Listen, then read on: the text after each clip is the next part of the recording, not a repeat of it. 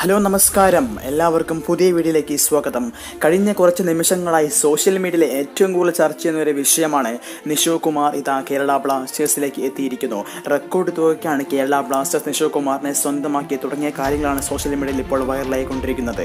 അപ്പോൾ നമ്മൾ ഇന്ന് ഈ വീഡിയോയിൽ ചർച്ച ചെയ്യാൻ പോകുന്നത് ആ വാർത്ത സത്യമാണോ, എന്താണ് ആ വാർത്തയുടെ പിന്നിലുള്ള കാര്യമെന്നാണ്. അപ്പോൾ ആദ്യമായിട്ട് കാണുന്ന കേരള ബ്ലാസ്റ്റേഴ്സ് ഫാൻസുകാരുണ്ടെങ്കിൽ ജസ്റ്റ് സബ്സ്ക്രൈബ് ചെയ്യാൻ മറക്കരുത്. അതുപോലെ തന്നെ ആ ബെൽ ഐക്കൺ എനേബിൾ ചെയ്ത് ഓൾ ഓപ്ഷൻ ക്ലിക്ക് ചെയ്യാൻ മറക്കരുത്. എന്നാൽ മാത്രമേ ഇതുപോലുള്ള കിടിലൻ അപ്ഡേറ്റുകളും ന്യൂസുകളും പെട്ടെന്ന് നിങ്ങൾക്ക് നോട്ടിഫിക്കേഷൻ എത്താൻ സാധിക്കുകയുള്ളൂ.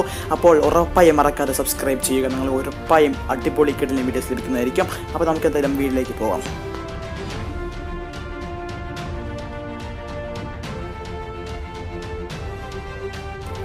എന്തായാലും നമ്മൾ കേട്ട ആ വാർത്ത, നിഷു കുമാർ കേരള ബ്ലാസ്റ്റേഴ്സിലേക്ക് എത്തിയിട്ടുണ്ടെന്ന വാർത്ത ഏതാണ്ട് 60-70% സത്യമാണ്. കാരണം ഇത് ഒഫീഷ്യലായിട്ട് ന്യൂസ് പുറത്ത് വന്നിട്ടില്ലെങ്കിലും കേരള ബ്ലാസ്റ്റേഴ്സ് ഏതാണ്ട് സ്വന്തമാക്കിയിരിക്കുകയാണ് നിഷു കുമാറിനെ. കാരണം റെക്കോർഡ് തൂക്കി തന്നെയാണ് കേരള ബ്ലാസ്റ്റേഴ്സ് സ്വന്തമാക്കിയിരിക്കുന്നത്.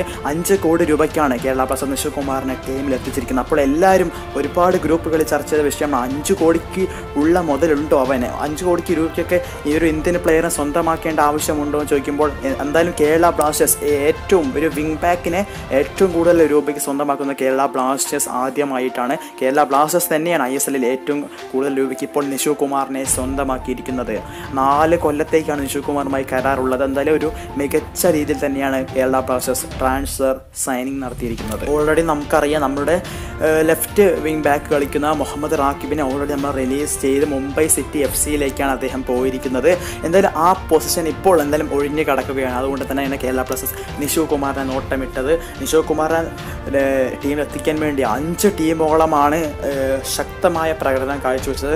കേരള ബ്ലാസ്റ്റേഴ്സിനൊപ്പം കേരള ബ്ലാസ്റ്റേഴ്സിനെതിരായി ATK FC-യും വൻ തുകയായിരുന്നു മെഗാ ഓഫറായിട്ട് നിഷു കുമാറിന് നൽകിയത്. അതിൽ ഒടുവിൽ കേരള ബ്ലാസ്റ്റേഴ്സിലേക്ക് നിഷു കുമാർ എത്തിയിട്ടുണ്ടെന്നുള്ള വാർത്തയാണ്. ഇനി ഒഫീഷ്യലായി മാത്രം കൺഫേം ചെയ്യാനുള്ള വാർത്ത മാത്രമാണ്.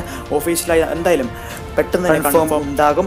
എന്തായാലും നിഷു കുമാർ വരുന്നതോട് കൂടെ തന്നെ നമുക്ക് കേരള ബ്ലാസ്റ്റേഴ്സിന് ഒരുപാട് ഗുണങ്ങൾ, ആ ലെഫ്റ്റ് വിങ്ങിൽ ക്രോസുകളും അതുപോലെ തന്നെ റൈറ്റ് ബാക്ക് വിങ്ങിൽ ഡിഫൻസ് ചെയ്യാനും അതുപോലെ തന്നെ ഒരുപാട് നിഷു കുമാർ പ്രത്യേകത എന്താ വെച്ചാൽ പെട്ടെന്ന് തന്നെ ബോൾ കിട്ടിക്കുന്ന അറ്റാക്കിംഗ് വിങ്ങിലേക്ക് പെട്ടെന്ന് പോകാനും അതുപോലെ തന്നെ തിരിച്ച് ഡിഫൻസ് ചെയ്യാനും മികച്ചൊരു പ്ലെയർ തന്നെയാണ് കേരള ബ്ലാസ്റ്റേഴ്സ്. അതുപോലെ തന്നെ ഒരുപാട് കേരള ബ്ലാസ്റ്റേഴ്സിലേക്ക് ഒരുപാട് പ്ലെയേഴ്സ് വരുന്നു എന്നുള്ള അതുപോലെ തന്നെ TP രഹനേഷിനെ കേരള ബ്ലാസ്റ്റേഴ്സ് വിട്ടിരിക്കുകയാണ്.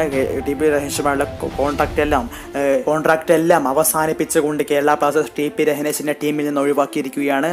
പകരം തന്നെ നമുക്കറിയാം ആൽബിനോ ഗോമസ് തുടങ്ങിയ 2 ഗോൾ കീപ്പറിനെ കേരള ഓൾറെഡി എടുത്തിട്ടുണ്ട്. അതുകൊണ്ട് തന്നെയാണ് TP രഹനേഷിനെ ഇപ്പോൾ പുറത്തു വിട്ടിരിക്കുന്നത്. കൂടുതൽ കേരള ബ്ലാസ്റ്റേഴ്സിന്റെ അപ്ഡേറ്റ് ന്യൂസുകൾ, ട്രാൻസ്ഫർ ന്യൂസുകൾ അറിയാൻ വേണ്ടി സബ്സ്ക്രൈബ് മറക്കരുത്. ബെൽ ഐക്കൺ എനേബിൾ ചെയ്യാൻ മറക്കരുത്.